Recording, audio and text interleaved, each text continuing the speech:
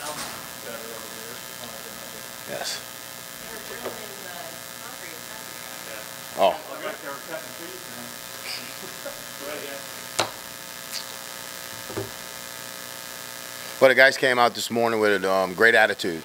I thought they detailed the entire practice. Thought they were. I loved their focus in all three phases of the game.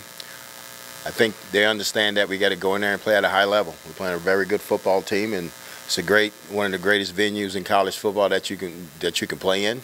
So we got to be ready for the challenge, and I think they're gonna be ready for it. No, Casey did not practice. He threw a little bit yesterday, and he threw a little bit today.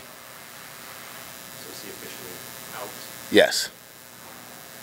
Do you know, you might not want to say, do you know who you want to go with at quarterback to start that game, or what's the thought there right now? I think we all going to find out Saturday about 3:30. I'll let you guys know. How do you feel Anthony kind of got going a little bit again last week? How do you feel he's been like seeing the holes? And you've talked about getting those 3 or 4 yards. Are there some plays where you've got to just kind of get those yards sometimes? Or? Yeah, yes, Anthony. We talked about it, but you know, it's with running backs. The running backs that gain a lot of yards is block clean every play. It's a clean block. But when it's not there, I don't want him to bounce it. I want him to knock a hole in it, put a dent in the defense. But we got, as coaches, we got to be happy with 3 yards. You know, we got to be happy with that. How do you feel about your situation at safety? You've talked about it earlier.